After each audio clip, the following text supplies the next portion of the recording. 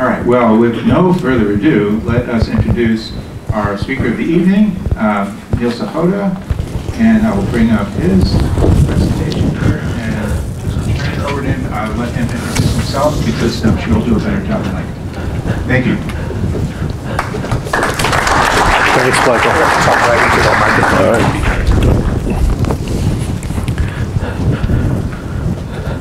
How's everybody doing?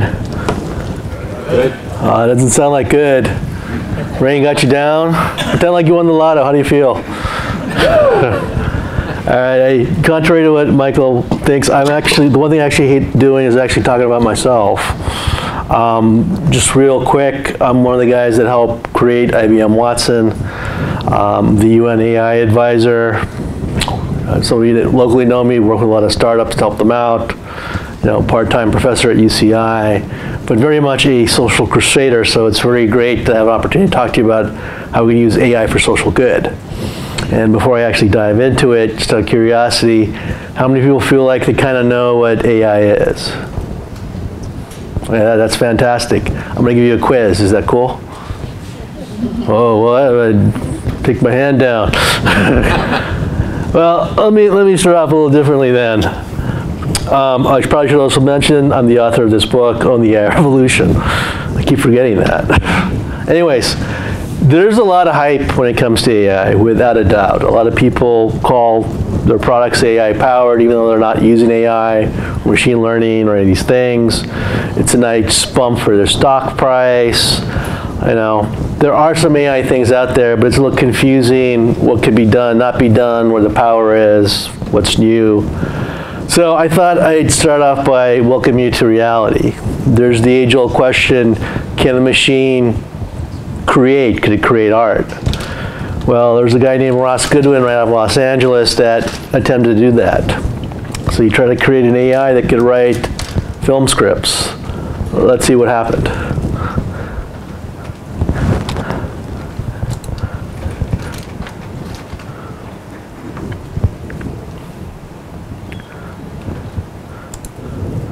All right, you can't tell me that. Yeah, I'm coming to that thing. I don't want to be honest with you. You don't have to be a doctor. I'm not sure. I don't know what you're talking about.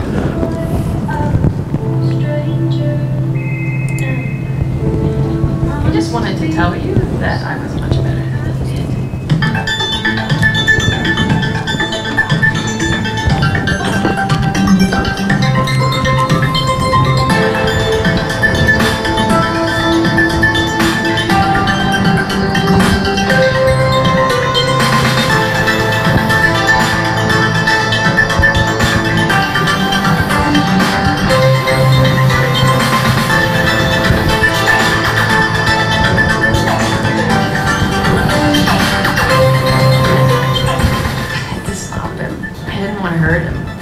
I don't like him. I don't love it.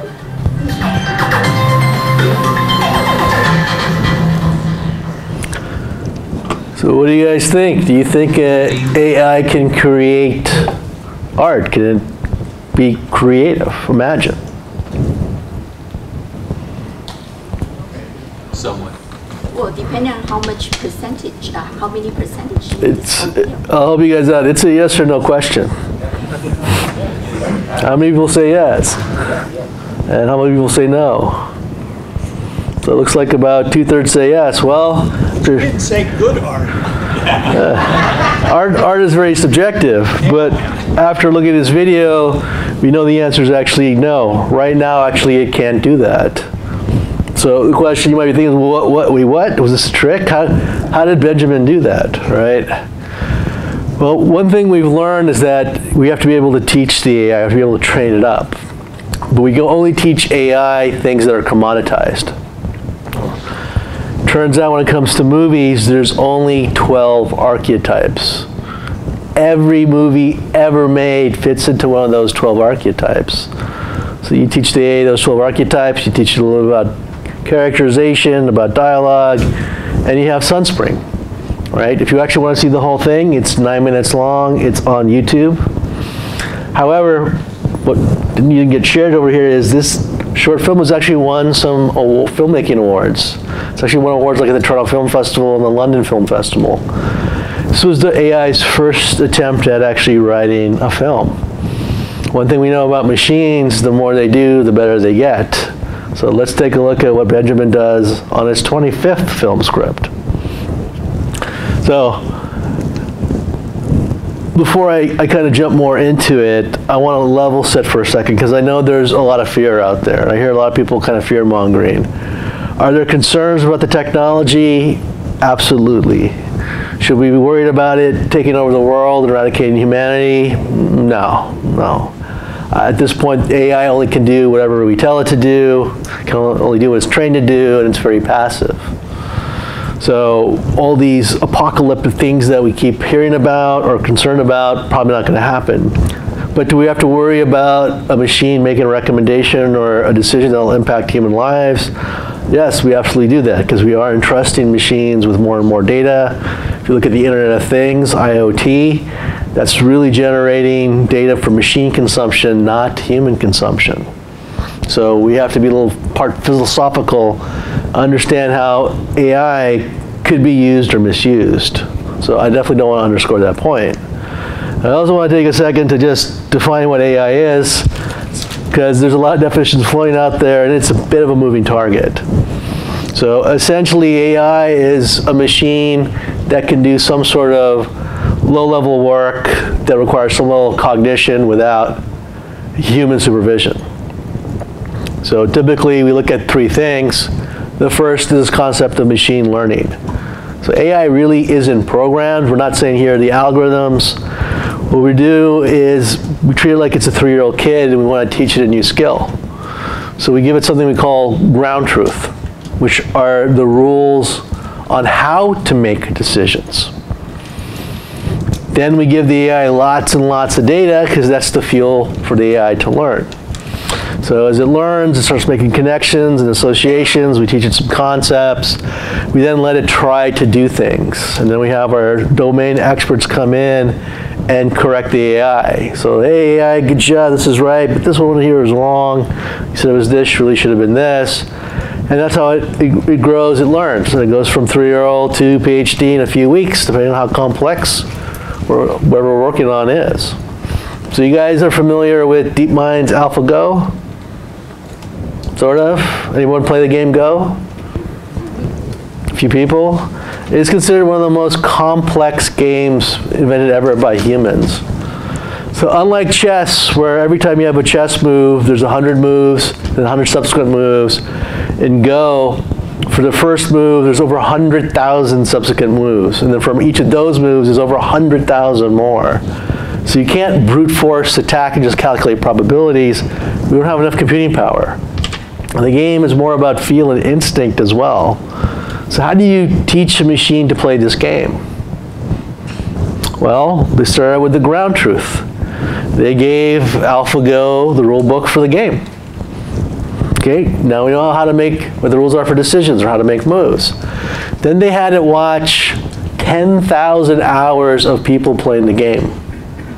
So they didn't say these are good players, these are bad players, good strategies, whatever. Just watch, learn, see what they do, make some inferences. Then they had AlphaGo play itself 1 million times. And we call this reinforcement learning. So AlphaGo could experiment with strategies, other kinds of things, and try and master the game. Well, it took AlphaGo 1 week to play itself 1 million times, and then they entered it into the Go tournament. So the hope was to one day beat the Go champion.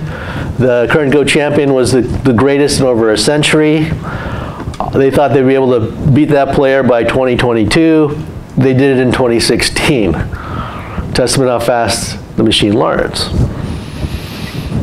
But then DeepMind thought about this. It's like, look, if data is really important and we got to be concerned about bias, did we teach AlphaGo bad things by having it watch humans play the game? What do you guys think? Is there bias in the way we play a game? I'm gonna assume that music is a yes. So they went out and created AlphaGo 0. And this time they just gave AlphaGo 0 the rule book and said this is the ground truth. and never let AlphaGo watch any humans play. They basically had it play itself to learn and teach. Once they felt AlphaGo 0 had mastered the game, they had it play AlphaGo. So they played 100 times. Guess what the outcome was? Getting smarter or He won 100 times. That's right. AlphaGo 0, 100. AlphaGo 0. So it looks like maybe AlphaGo learned some bad habits from us humans. Maybe a little biased in how we play.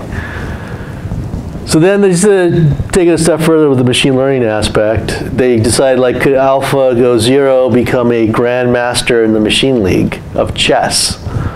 So they just told AlphaGo 0, here's the rules for chess. Just figure out how to play and become a grandmaster. So, AlphaGo 0 basically played itself, learned things, entered the machine league, and eventually became the grand machine master of chess. You know how long it took AlphaGo 0 to do that? A week. 4 hours. That's the power of machine learning, right? We're not programming the machines, they actually learn. That's one. Second is the ability to understand natural language. Think about how you talk. Is that proper English? Who uses slang? Idiom, jargon, right? If I tell you guys that I'm feeling blue because it's raining cats and dogs, do you understand what I'm saying? What does the machine think?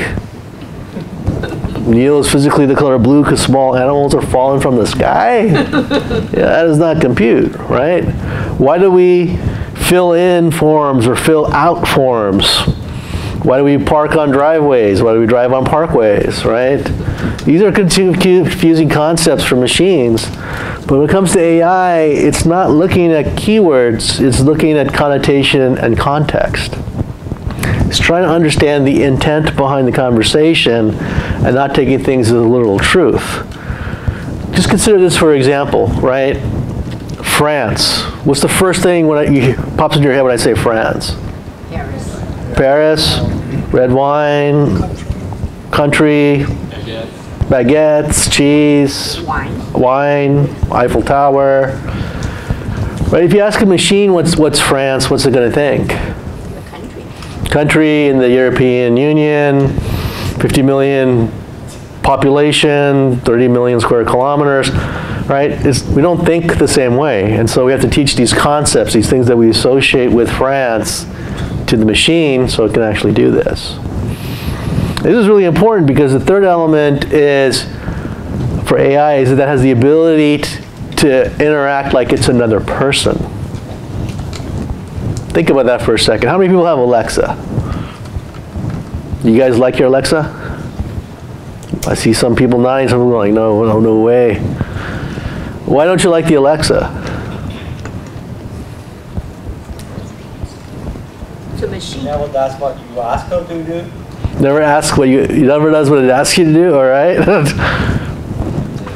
to phrase your questions very specifically to her. Yeah, Alexa is really looking at keywords, right? And it doesn't have any persistent memory. So you can say okay, Alexa, turn down the volume, and it will. And we'll turn it down more, and it'll be like, what? It doesn't remember that. With AI, it's she's having a conversation. I don't have to go and say, hey, Alexa, turn down the lights. I can just say, whoa, it's bright in here.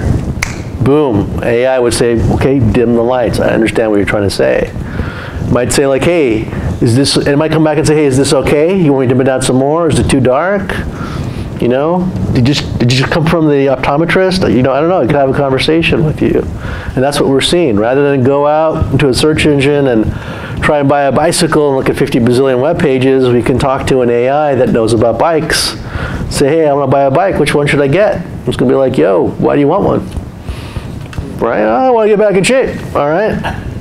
How many do you think you'll ride it? 4 or 5 times a week, about an hour at a time. And where will you ride your bike? Well, part of the neighborhood. Great, here's the right bike for you. See, conversation with the best friend that happens to know about bikes. And I emphasize best friend because while the AI is seeking more information from me, to make a good recommendation. It's also trying to use information it might know about me that's not asking about. For example, it might go like, you know, Neil says 4 or 5 times a week, but he's a pretty busy guy, so it's like once a week. And he doesn't like to spend money on stuff, so probably all the expensive stuff is off the table. That's why it's like a best friend. So it's these 3 things that really power AI for us. And so what can we actually do with that? Well, what happens when you take a dog to a tech conference? Does anybody recognize anything special about this dog?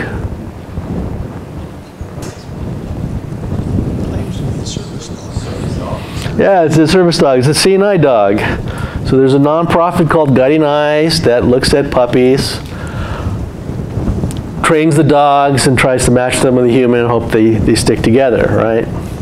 I mean, it's months of work. You know what their success rate is? Ah, you heard it before. Good memory. You heard it very recently. Yeah, 30%. That's great if you're a baseball player, but we're trying to help people that are vision impaired. So, you know, they came and said, hey, we want to use AI. Can we do something? And I'm like, AI and dogs? I don't know. Let's talk about it. Maybe we'll figure something out. Turns out there's actually a lot of information about dog psychology. And so we're able to leverage that and some other things, and now they have a working AI that can look at a puppy as young as 7 days old, and based on the way it interacts with other puppies and dogs, figure out if it has the mental capability to be a good CNI dog. And if so, works with the humans to devise a personalized doggy training curriculum to train the dog. And once that's done, the AI psychoanalyzes the dog, does a psychographic profile across 56 personality traits, and then looks at the pool of humans and does the exact same thing, and then finds the best match between dog and human. So other than that guy, what's their success rate now? 60%. Worse? No, it's 81%. And it's going to get better the more the AI does. Would you ever imagine that an AI could help us train CNI dogs? I did that for my school project. What's this guy talking about? So. Well, if it'll help CNI dogs, what can you do about training software engineers? I'm not going to go there at an ACM meeting. But we have a whole new set of capabilities. AI brings a whole new set of tools for us that we're just starting to understand. I'm going to save questions till the end. So we know AI is in action. I can tell you the Watson Jeopardy Challenge was almost 9 years ago. There's not a sector of industry out there that I know where somebody is not doing something with AI, from education to legal services to life sciences and healthcare, to media to sports, you name it, someone's doing something. Even in wine, there's a bunch of stuff going on in the wine industry, right? I don't think I have to sell you guys on, hey, there's a great opportunity here, but I will tell you this, that AI is not the future. It's very much the present, right? And I've told a lot of people, unfortunately, that if you're thinking about trying to do something with AI right now, you're probably about 3 years behind the curve. But there's plenty of leapfrog opportunities out there. And one very near to my heart, and the main theme of my talk tonight, is that AI is more than dancing robots and digital assistants that sometimes work well or sometimes don't. It can be a real force for social good.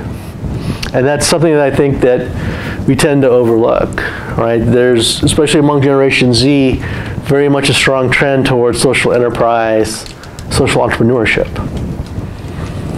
So how many people are familiar with the Sustainable Development Goals? So a few, that's good. I'm going to have to talk to my UN buddies about the marketing here. For those of you that are not familiar, and to be honest, most people are not, in 2015, the member nations of the UN voted on 17 goals they want to accomplish by 2035 to make the world a better place. No poverty, zero hunger, quality education, access to healthcare. I won't read them all to you, but very big goals, very powerful goals, very impactful goals, yeah? How do you think we're doing? Right, we're 4 years into it. We're limping. Trudging, unfortunately very much so.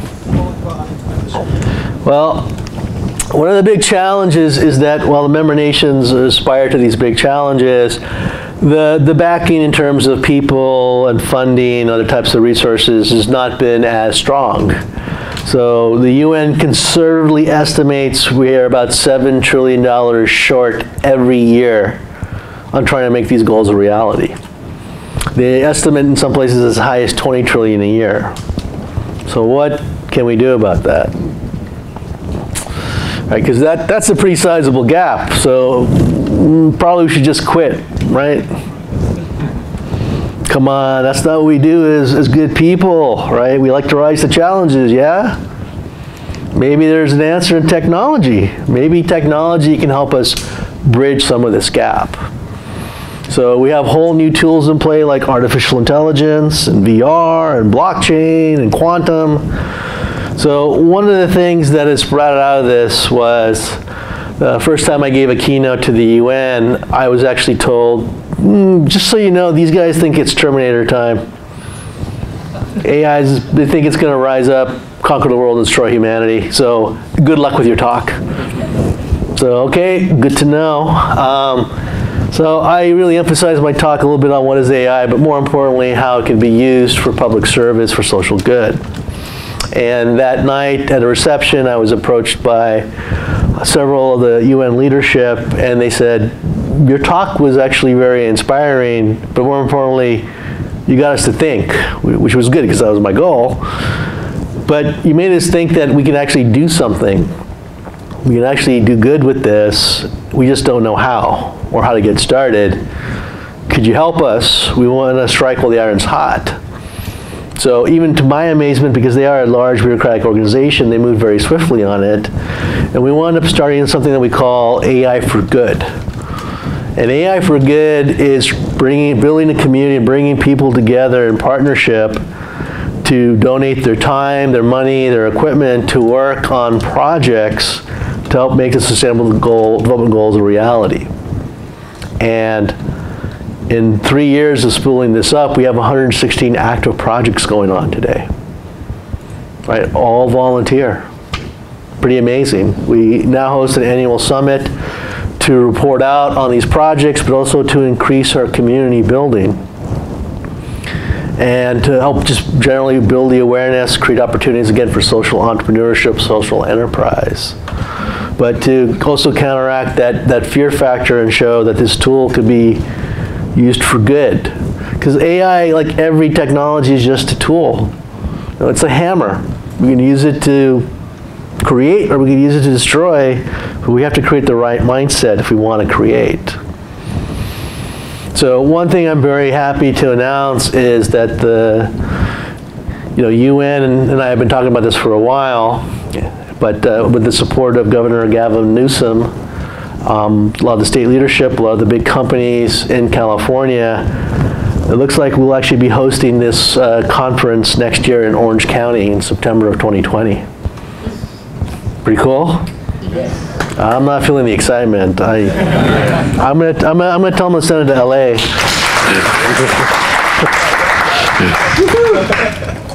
So I can tell you, the governor and a lot of people are very excited about this. This is a huge opportunity for us and to help, not just showcase the power of Orange County and what's going on here, but to hopefully turn Orange County to a hub for tech for good, as I like to call it. But enough about me and all that. I'm going to show you what we can do with AI for social good. Because I believe there's a true partnership. I don't believe in the Terminator future. I believe more in a cyborg future. But that means a partnership between machine and human beings. And a great example of that, since I talked about seeing eye dogs, is Seeing.ai. Anybody ever hear of them? So they work in partnership with Microsoft to try and empower, again, vision impaired people. So I'm going to play a quick video showcasing what they do.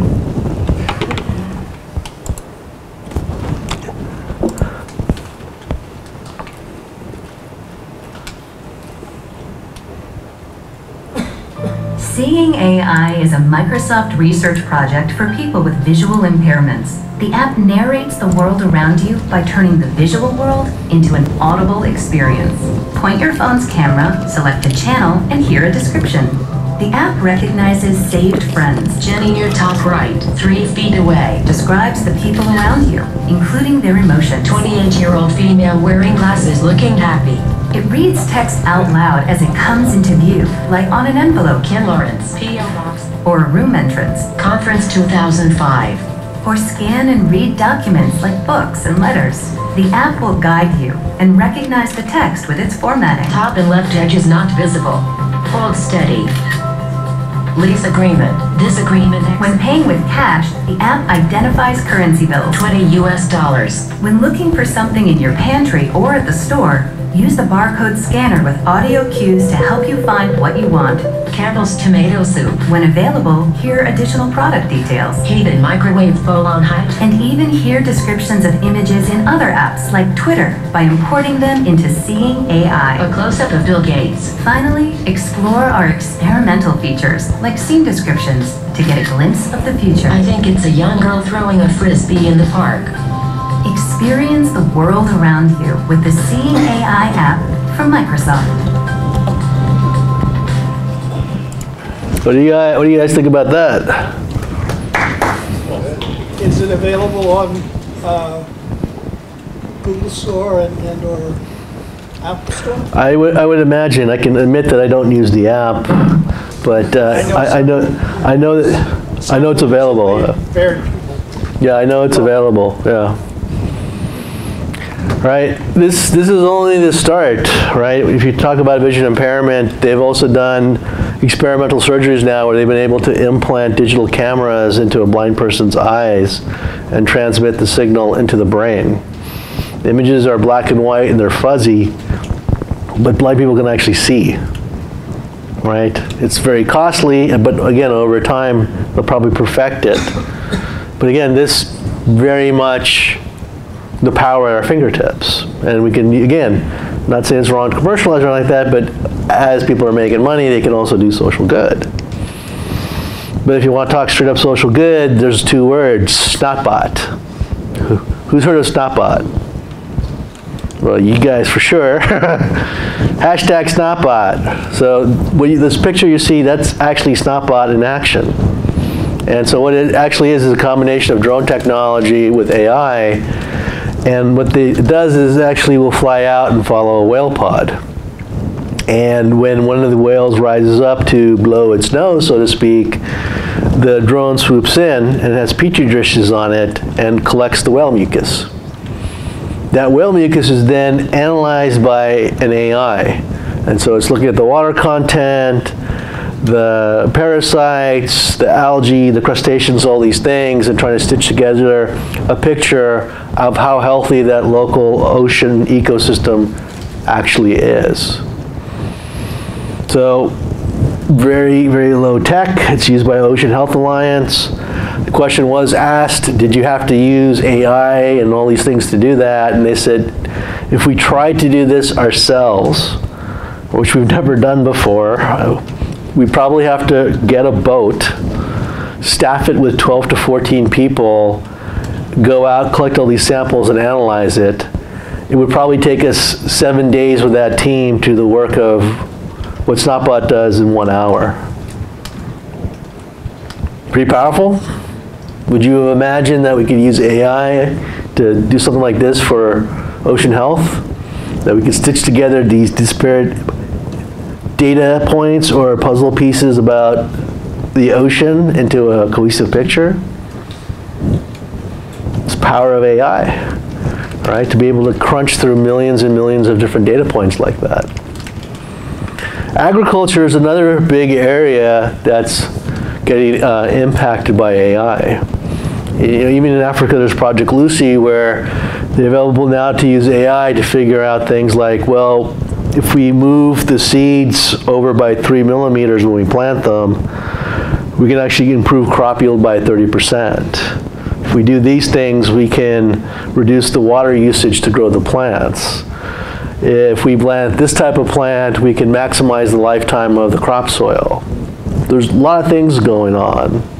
So just in the interest of time, I'm going to just skip this video. But even things like, we've been a civilization of farmers for over 50,000 years. We're finding tools like AI can even help us predict insect infestation. It's pretty amazing stuff for social good, because one of the SDGs, remember, zero hunger. And then there's advancing healthcare. So one of the biggest pioneers actually is China in using AI for med tech. So I'm actually going to play a news clip showing what they're doing.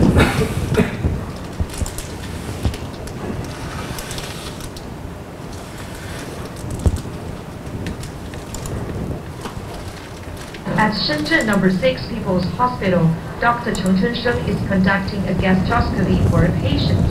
During the procedure, dozens of images are being taken of the esophagus to look for cancer. Esophageal cancer is one of the deadliest cancers in China. Usually, the accuracy of the diagnosis relies on the doctor's personal experience and skill. This is where an AI system becomes quite helpful. For example, we have 50 images. The AI system will analyze them all and select 5 pictures showing a high possibility of cancer. Then I check the selected images directly to make a final diagnosis. It's faster and more efficient. The system is called Ningbo, developed by Chinese internet giant Tencent. Its database comes from cancer diagnosis information from first-class hospitals in China. Since its trial use began in June 2017, it has served 400,000 patients. We established a joint program with Tencent to provide necessary data. Now the accuracy of early detection of esophageal cancer has reached 90%, roughly the same level of diagnosis made by human doctors. This is one of the first hospitals in China to put such an intelligent system under pilot trial for clinical testing. Last November, China announced its plan to build a national platform for AI diagnostic medical imaging. Developers say they are trying to enlarge the system's database and expand its coverage in China. AI is able to learn from lots of data. That's what humans can't do. We hope the system can reach out to remote areas and grassroots hospitals in China, where patients can get a diagnosis as accurate as in first-class hospitals in big cities.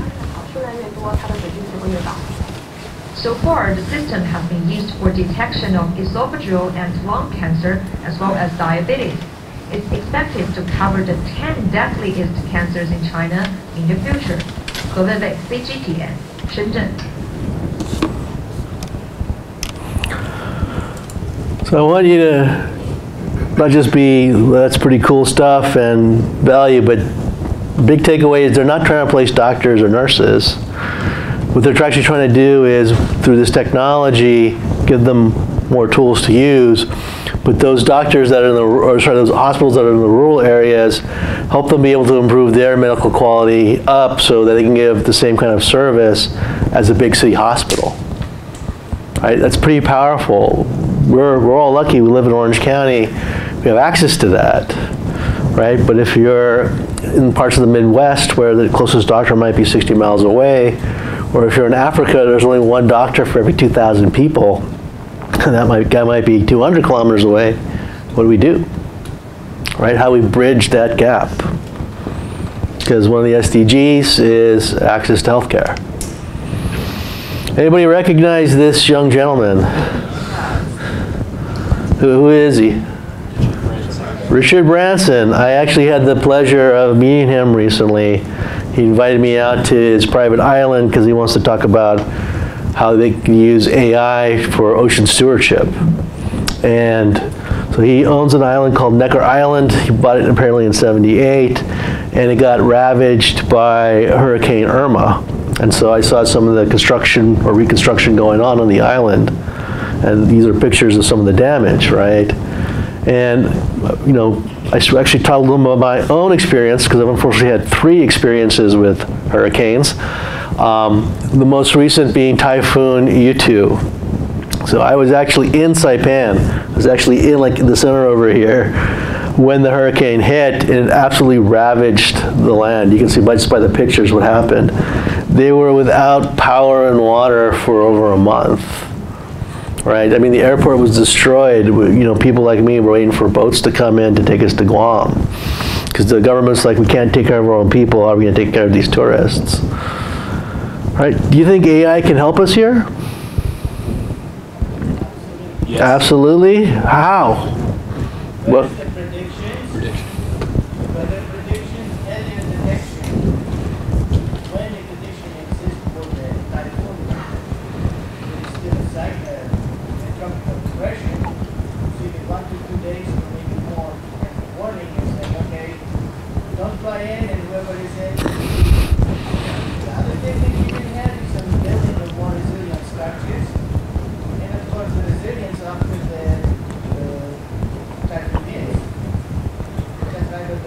So good, so we can do a lot with disaster predictions and that the weather predictions with planning, maybe even some prevention, right?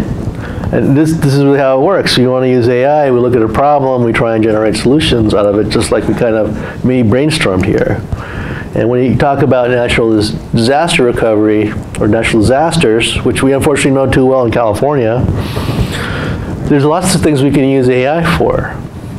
You know, we can use it for disaster recovery. We can have drones flying around with AI looking at the camera data to see if we can find survivors. You know, we can look at it to help provide healthcare services. We actually have developed little self-contained tablets that if people have access to them, they could actually help diagnose and administer simple healthcare for injuries or illnesses. Right? You can even use the camera to help look at what's going on, help the AI do the assessment. We could do it in terms of even our planning. If we think we know where the hurricane might hit or the highly likeliest places where it might hit, in advance we can send food, water, other supplies to that area so that if it does happen, the survivors are already equipped. Right? You look at the utilities. I don't know how many people remember Hurricane Sandy. I know it was a long time ago, 8 years. I'm originally from New York, which is what I remember. Right? You think about New York City, right? The most populous city in the U.S., old, very modern. Some of the parts of the city were without power and water for 3 weeks. And everyone was like, how on earth could this happen? You were supposed to have done all this planning. Well, they did. They did tons of planning. They had extra people available. They had extra equipment available. They were ready to go wherever they needed to go to try and restore services. But no one in the room ever thought about the logistics. Where are power transformers located? Underground. Underground or in the middle of nowhere. Right? Nobody wants to live next to a transformer. I don't mean the Michael Bay kind. So they had all the stuff, but the problem was the only way to get to a lot of these places was these old dirt roads, and they were all washed out. Couldn't get the people, could not get the equipment to the locations. So they had to wait for the stuff to recede. All right, could an AI have helped us identify that gap in our thinking? Quite possibly. Could an AI help us figure out how to overcome that gap? What do you think about that? Do you think that's possible? Yes. Has anyone ever heard of generative design? People are now using AI, particularly in manufacturing, or in cases like this, to rather than just say like, you know, I want to build this material or I want to do this, just say these are the parameters of what I want to try and do. This is the outcome I'm looking for. And then let the AI generate thousands of options and then triage the options and so which ones are probably the most feasible. Especially in manufacturing, AI is now designing all new types of materials we never thought of that can be 3D printed. And more importantly, we're now using it for space fabrication because we've learned we can actually fabricate materials in space we can't fabricate on Earth because of gravity. So So there's a lot of things we can do for disaster recovery, disaster planning, disaster prevention, as well as generating whole new options or looking at things that we may not be thinking about. But we have a challenge, right? This is not a magic bullet. We need data, we need domain experts, but we also kind of have to rethink the way that we think. AI is called the third generation of computing for good reason. It's a whole new set of capabilities, and we're used to computers that run on programs. Right? We give it the instructions, we give the exception pass, it just follows those steps. So we've gotten to thinking of machines as automation. And there's nothing wrong with that, but we're really unlocking 20 to 30% of the power or value of AI. But we need to think about innovation, how we can unlock the full potential of AI. So the difference, automation, we're thinking about trying to make something that exists, a product, a system, a process, faster, cheaper, or with less errors. Innovation, however, is we want to change that product, process, or system to find a new, better way of doing it. And that's the main hurdle most of us, most organizations have, is how do we really be innovative thinkers with AI? Well, let's take a look at an example. There's very little sound in this video, but I want you to watch what's happening.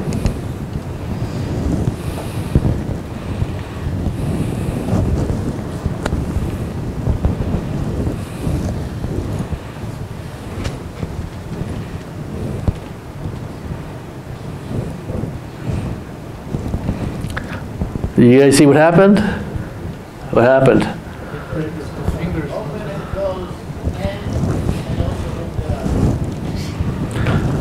He was able to control a artificial limb, artificial hand, essentially with his mind. Right? How did he do that? Well, if you look at his arm over here, he's wearing a sensor. So even though you've lost your hand or part of your arm or even your leg, we know the brain can still send signals to the body to try and manipulate something that may not be there.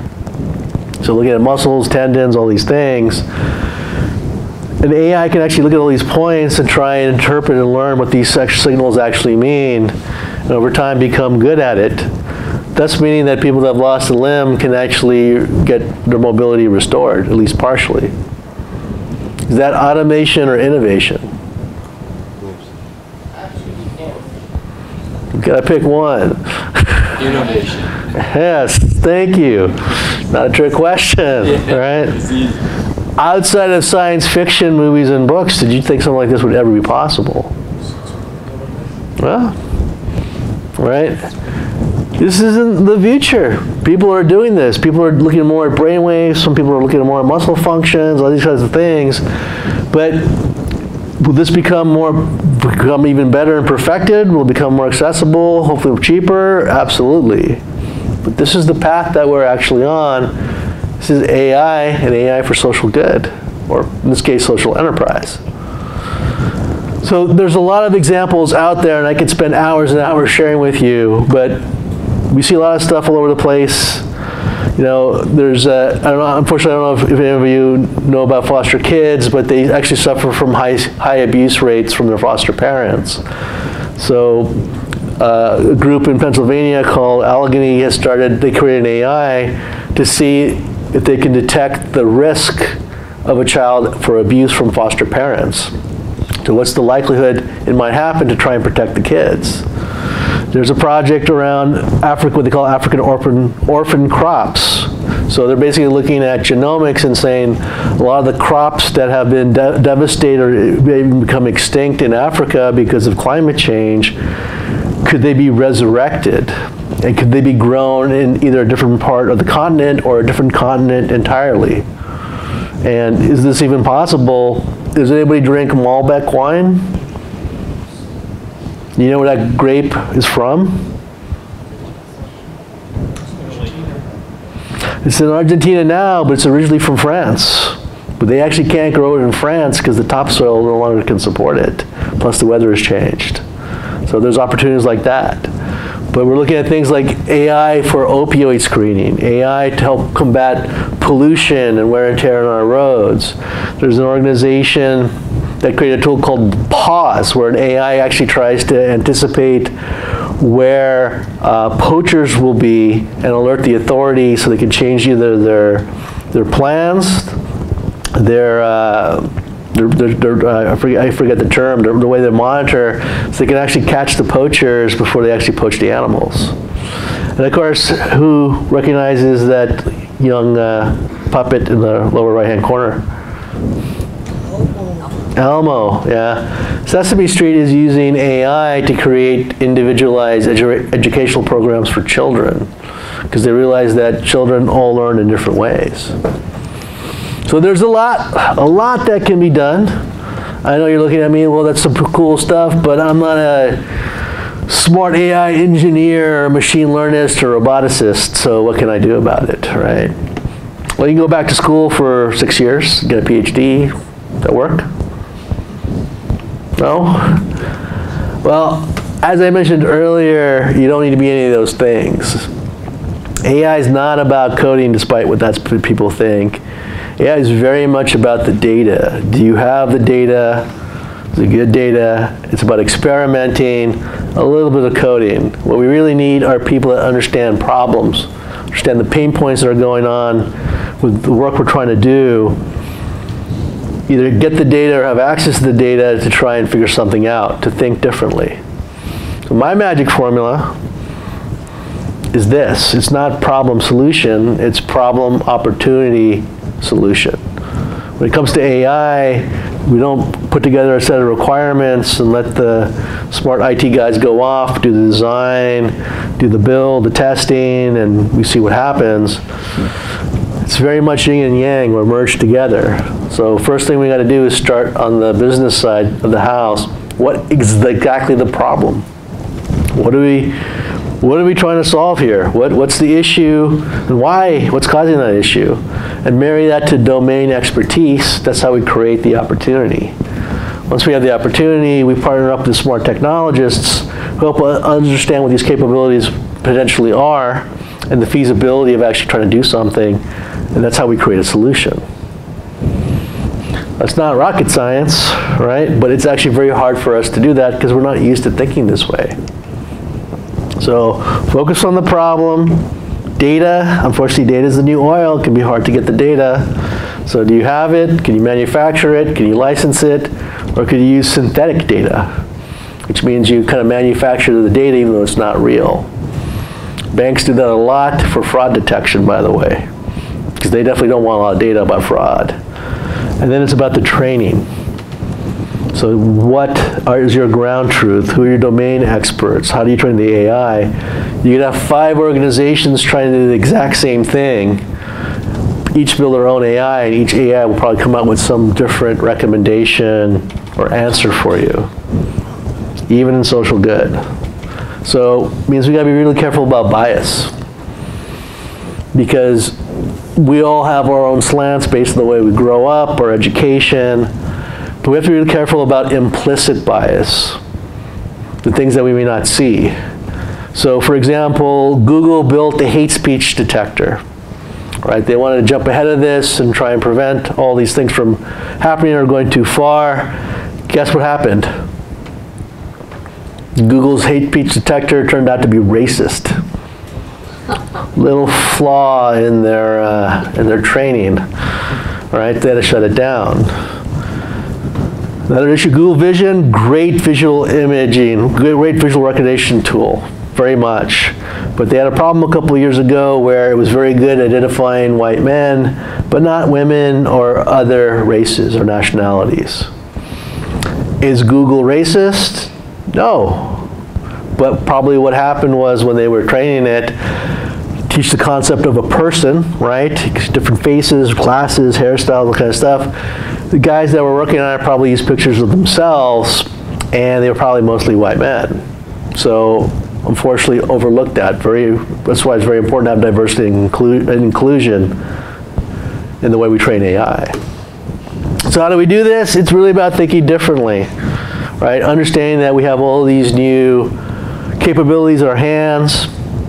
right? Look, we can use machines to train dogs, CNI dogs. We can use AI to look at ocean health. So we have to be able to kind of unwind the way we've been taught to leverage these capabilities, but we also have to understand that machines think differently as a whole, right? If you think about self-driving cars, the first self-driving cars used cameras because we use our eyes to drive, right? We rely on vision. And then one day, a guy on autopilot in his Tesla, well, guess what happened? Right? He was busy watching Harry Potter, didn't see a truck that wiped out 300 yards ahead of him on the highway, and neither did the Tesla. Ran right through the truck bed, ripped the top of the car off. Everyone was like, how in the world did this happen? Well, it was a cloudy day, and the truck bed was white. So it blended into the background. The camera never picked it up. Had they been using radar, had they been using LiDAR, would never have happened. We can't drive that way, but a machine can. In fact, we know we can hear that little kid about to run across the street before we see the little kid. We can't drive with our ears, but a machine can. So we have to make sure we understand what those capabilities are and how we can maximize the value out of them. So the mindset, you want to do social good, you want to do social enterprise, social entrepreneurship. You can't think of this technology, this tool as a threat. You have to think of it as an opportunity. What is that opportunity? What's that problem? And how can you create an opportunity out of it? That's my challenge to all you guys. You guys have an amazing chance to shape the future. You can be drivers, not passengers in where we're going. And the tools that get created, the mindset that we need to build from a community standpoint, even the future of work, the skills and the knowledge that are needed for jobs that are probably only 6 years out. So are you willing to take that challenge? Yes. Okay, one guy is. I'll count that 2% as a win. So with that, I thank you very much, and I'll open it up for questions.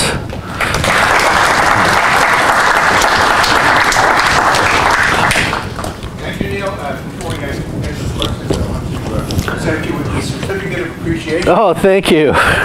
Included with all of your other awards that you've received. We very much appreciate you speaking to the ACM tonight. My pleasure. And traditionally, our first question goes to Windsor, representing the IEEE Computer Society. Just by show of hands, how many of you are IEEE members?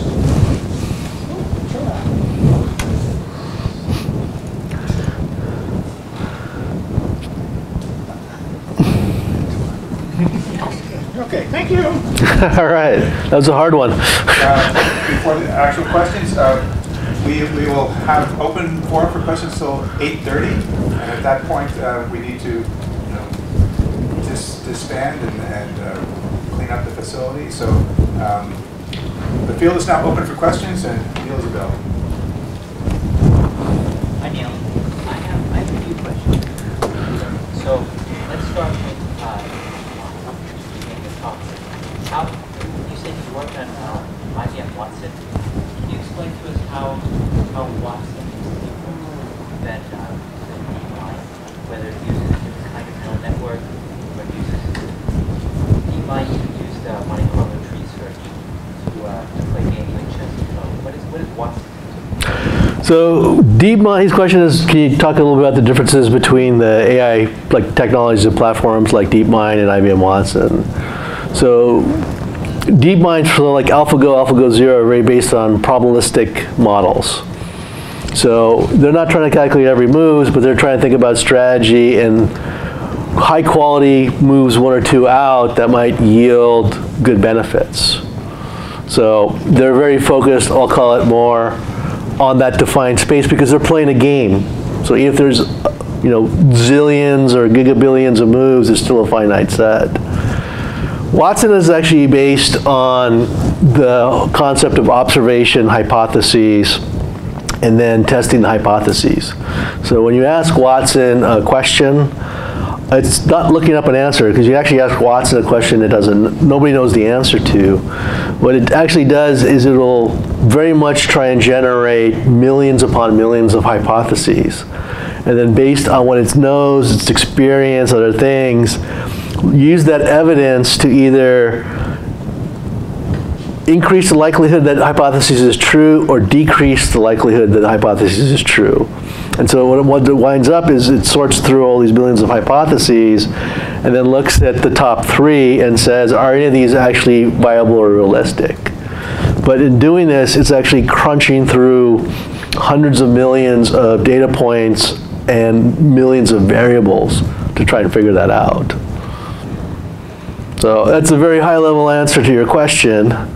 But the one, I can't go into some of the guts of this because they're secrets.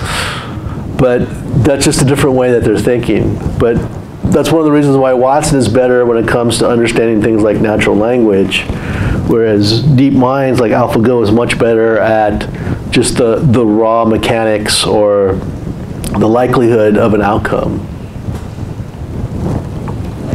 Very inspiring presentation today. One question that the medical application that I have used from China, I know that you work with Watson IBM, and how do you think about the Watson medical, in particular oncology? I think it is pretty well commercialized. I think IBM would be happy to hear that. He was asking about AI in healthcare and some of the work that IBM Watson Health has done. I think there's a lot of opportunity in healthcare, just generally speaking. I don't know how many people here actually work in healthcare. So quite a few. So it's one where there's obviously a lot of need and opportunity, but medical information doubles about every 4 years now. And doctors have even acknowledged that they have less than 5 hours a month to even try and read the latest medical journals. So it's tough for them to keep up with the latest advancements or knowledge clinical trials. So a lot of people look, and when they look at like IBM Watson, could it help be kind of that research tool or help with some basic diagnosis, for the doctors and nurses? And obviously the answer is yes. But they're also looking at things like, could this be a thing like a kind of a transcriber? So if you had a patient like in the ER, it's a tense situation, you got some doctors and nurses running around asking questions, could you have a little AI system in the background kind of listening in, maybe even helping to observe the patient, notating what questions the doctors are asking, seeing so they get what symptoms going on. But in the background saying like, okay, based on the symptoms we know, these are the likelihood diagnosis is, but then on the symptoms we're not seeing, use that to also kind of triage to come up with something more robust in terms of a likely diagnosis. So a lot of like real-time information processing like that. Then there's a lot of work going on with MRI, X-ray reading. There's I don't know if I actually should mention this, but there's a startup that's using, trying to use uninvasive procedures to try and get medical information. And they're trying to say, could we use like Watson to help us actually do that? The answer is it technically it's possible, but the problem that they have is they can't do it. They don't have enough data. And that's actually the common problem when it comes to healthcare. There's often not enough data available to train the AI. So without that fuel, you can't do much. So if you want to teach like Watson to try to detect early stage cancer in lungs from X-rays, you need to have lots of data to do that. All right? Healthy lungs that are infected with cancer, but then there's different forms of cancer, different stages, all these types of things. You literally need tens of thousands of X-rays to do that, and a lot of institutions just don't have that data available. So it's the unfortunate challenge that we have right now is data accessibility, because we know in the aggregate we probably have the data to do this, but people don't want to share. And the World Health Organization is actively trying to create a health repository, so stripped of PHI, but basically a big giant public database with a lot of this information that clinicians, physicians, researchers could use to try and actually do some of these things in the hopes of advancing medicine. But participation has been lackluster so far. So. Hi, thanks for your presentation. I learned greatly about it. I work in government, automation, and I would like to use AI, but I don't know if the opportunity that I see at my job, if that applies to AI or is it automation. And what I do is that I'm in charge of all the affordable housing in one jurisdiction. And they have different rent limits, utilities, and there are a lot of data associated with affordable housing projects throughout the city.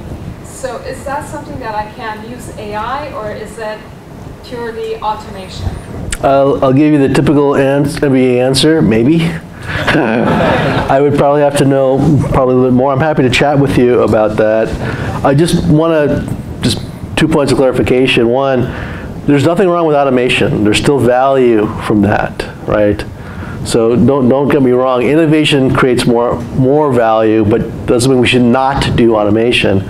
Second, while AI is a very powerful tool, we don't need to use it for everything, right? We should use it when it actually makes sense, right? Sometimes, you know, the cast is much better than some wild stem cell therapy. I like to use that example. So don't think of AI as a magic bullet solution, but there might be an opportunity to do something with what you're talking about, because there's actually a lot of use of AI to help homeless people. And I know a lot of real estate companies actually use AI in terms of land development and property management. So there might be something where I just need more details, but like I said, I'm happy to chat with you about that. Yeah. Hi. So I know we were just talking about AI and use of medical imaging, detection, early stage cancer and whatnot. I was wondering, what is it in an AI system that makes it so that an AI obviously has to see tens of thousands or hundreds of thousands of images, whereas a doctor, you know, with medical school may have to see hundreds at most, or thousands. What is it that will make an AI more efficient at being able to detect things at the level of? That is a great question. So he was asking, like, you know, why does the AI have to see so many more images than a human doctor to become proficient? One has to do with truth and trust in the technology. What's the acceptable failure rate of an airplane? I see a lot of people say 0. Is that possible? Come on, IEEE members, you know, right? There's a number. It's a really, really small number. There is a number. And that's the challenge that we have is people expect the machine to be different, or sorry, be perfect. And that's not going to be happening, but especially in healthcare, we know that we're talking about people's lives, and all it takes is one bad incident to derail the whole thing, no matter how much value actually gets created. So we're overly cautious as a result, so we want a lot of data. The second challenge is, unfortunately, we don't know what's the best data to use to teach. And so we're just throwing a lot of big data at something rather than kind of curating and triaging that data and say, of these 50,000 x-rays, we actually only need these 700 to adequately teach the machine. And that's actually a problem that a lot of people are actually working on to say, can we figure that out? Because if you want to teach like an AI a language, it essentially has to hear, if I remember correctly, 100 million words. Could be a lot of the words will be repeated over and over again, but when it hears 100 million words, it's very proficient in that language. A human child only needs 15 million, right? So we have to kind of understand it's not the number of words that matters, it's what are the actual words in the context in which they're used, and we don't know that part yet. That's what we're trying to figure out. Yeah, so Neil, I think you hit the point. As I am focusing on the brain data bank side, to me, AI is really a group effort. You got to get a group of brains working together. So how difficult is it to get a group of brains together in your system? That's a real challenge. It is, and it's, despite all our talk about team and collaboration, we're not used to having, you know, a diverse set of teams to do some of these things. I tell people, like, when you want to build like a really robust AI solution, yeah, you need some good technologists, you need some domain experts, but you probably need some linguists, some psychologists, You know, people that can bring some different perspectives in depending on what you're doing. If you're working with children, you know, you probably need some child therapists, you probably need people from different backgrounds, socio-economic, nationality, all these things, to actually build a true, robust training set for the AI. That's a lot of work.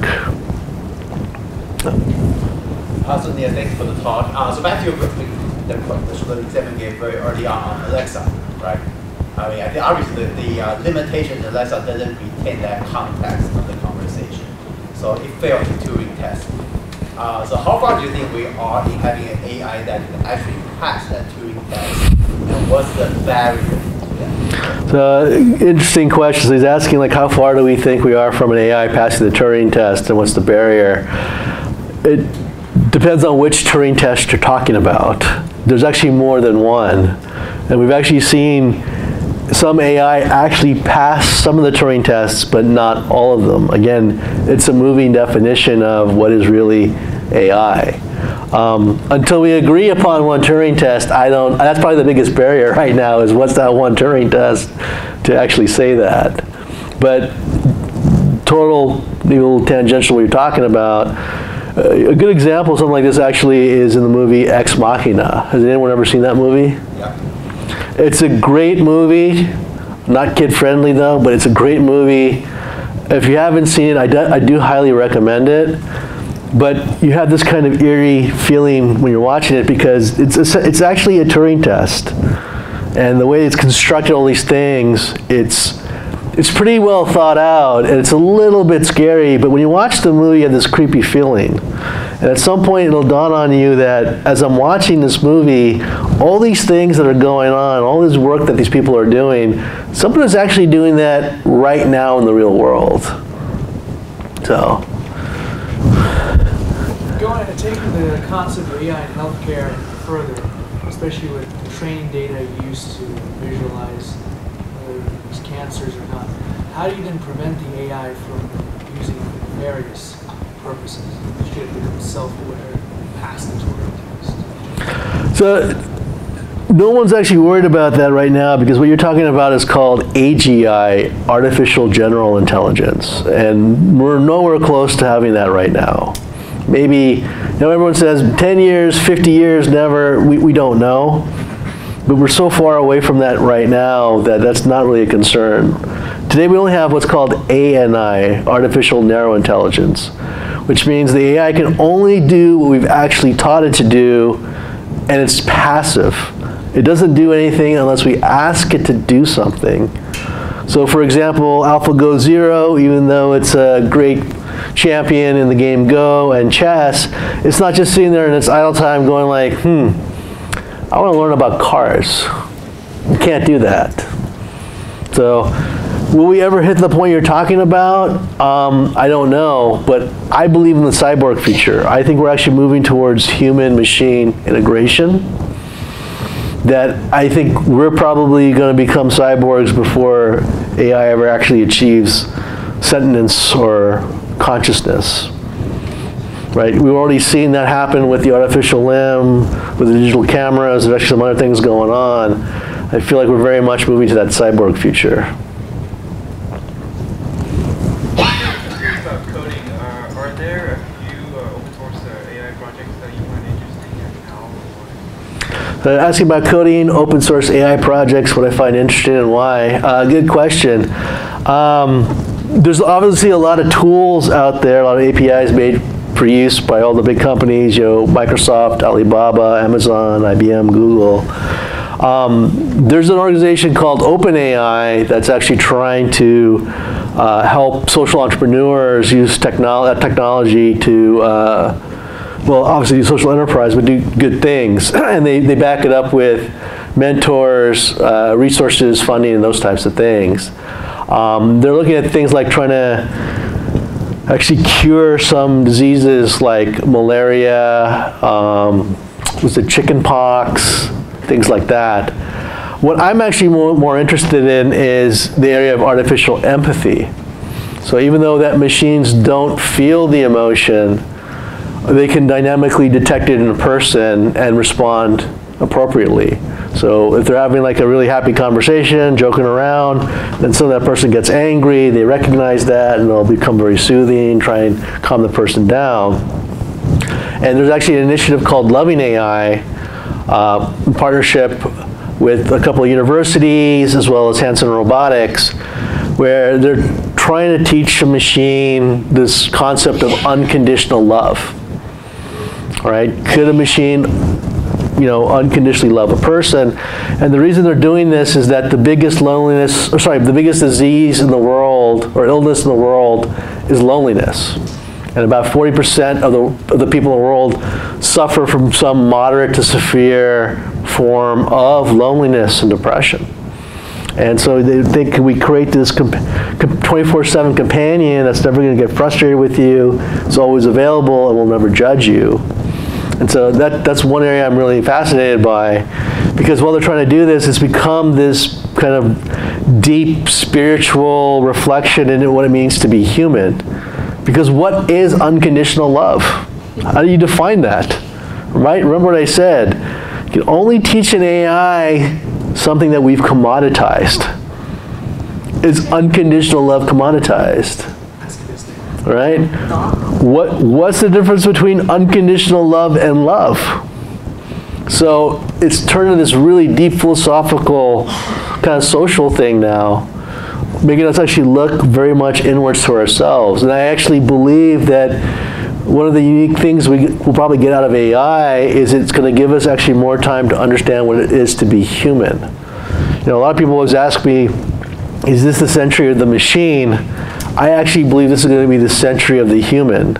That we're going to have machines to help us free up some time. We can work on more complex things, more value-add things. But we actually have more time to kind of reflect on what it means to be human. What is the human condition? And I think that's a really unique opportunity for us. So if you had to deal much with the issue of, like the foster care example, you had this network, you asked them, these guys do foster parents, it says, no, you can't ask him why, or you can. He says, she can't tell you because it's right here. All the time, right? So something you're talking about is explainable AI. Unfortunately, a lot of people that build AI tools are building things they don't fully understand. So if an AI comes back with a recommendation or an answer, and it's like, where did that come from? They don't build the capability to explain its logic. Some companies do that, like IBM Watson does do that, right? And even those that do sometimes don't want to share how to arrive. They don't want to give up the secret sauce, because when it comes to AI, you don't really patent things. It's trade secrets around the data, around the training, and they don't want to give that up. And that's become a problem. So I was actually talking to some people earlier today. I actually teach a law class, even though I'm not a lawyer, I went to law school, at UC Irvine. And last semester, because I do group projects, I had one group, they did a project where they actually wrote legislation for the California legislature. It was actually Senate Bill 444. And what they actually had proposed in legislation was, if you're a contractor that's doing business with the state of California and something bad does happen for whatever you've done for the state of California using AI, you would have to reveal how it got trained or explain what happened. Unfortunately, that bill was killed. I won't go into that. But there have been attempts to, at least legally or regulatory policy-wise, do something like that. But that's a deeper question around, truth and trust in technology, and what's our role as people in society to regulate or monitor that. I want to go back to your medical application. When I look at every X-ray, every MRI, these are all digital information that are available. Are you saying, like, for example, just an example, Hope Hospital is not willing to share that information? That is correct. Data is the new oil. So you have all these organizations that, even if they don't know how to use the data that they have or can't use the data they have, just don't want to give it away, right? Because they think that if I do that, someone else is going to profit off my information. That's become the attitude. And so there's not a lot of sharing. They're not worried about replacing it with machines? They're not actually worried about replacing them. They just don't want to share the data, at least not without compensation. And they think people overvalue the data that they have. So if they are willing to license, they often ask for an outrageous sum of money. Yeah. And there is no government internet? Not in the United States. Not a problem in China, though. So, based on the current state of affairs where we are, and where you see where we can be in the future, and the list of changes that need to take place for that to be accomplished, what would you say is at the top of that list, the most effective change that can be made that will set us on the path from where we are today to this future that you envision? Well, I talk about what I call the 3 E's: education, empowerment, and enablement. So, one, we have to make people, help them understand what's going on and how they can be part of it. So then we got to empower them to feel like they can actually do something. This is not the Googles of the world or Facebooks of the world off doing stuff and you have to live with it. We each can kind of shape that future, that destiny, so we have to make people understand how they can actually do that. And the last is enablement, actually give them the tools, the resources, the partnerships, the ecosystem, the funding, whatever it might be, to actually enact on that vision. One big thing I'm very passionate about actually is education, because we all talk about the future of work and we all know it's going to change, but it's happening much and much faster than people are realizing. And so our runway to enact real change is shrinking. So to be able to retrain part of the existing workforce, because we can't retrain them all, unfortunately, that pathway, every day we lose, X number of people are going to get cut out. And the future of work, the longer that we wait, the more and more students are going to fall into the same trap. And I'm very big about we need to kind of modernize our curriculum and understand that in the world of tomorrow, we just don't need a bunch of really smart technologists and engineers and data scientists. We do need those people, but we also need philosophers and artists, right? If you're going to entrust a machine to make a decision for you, especially when lives are involved, we have to now proactively think about things, not be reactive. We have to go through these thought exercises like self-driving cars, where different scenarios can play out. It's very much a philosophical exercise. The other thing is, things are going to be about experiences, right? Like All Nippon Airways is investing heavily in VR because they know people are probably not going to take vacations anymore. They're an airline investing in VR, and they realize it's all going to be about the experience, how we engage with, whether it's AI or laptop or mobile device, whatever it is what's going to set things apart. And how do we motivate and influence people and their behaviors? Well, art's a great motivator. It's a great way to create these experiences. And that's why I think if we had one thing to really focus on, it's that aspect of education. We've reached the end of the formal part of the evening, so I'd like to thank our speaker.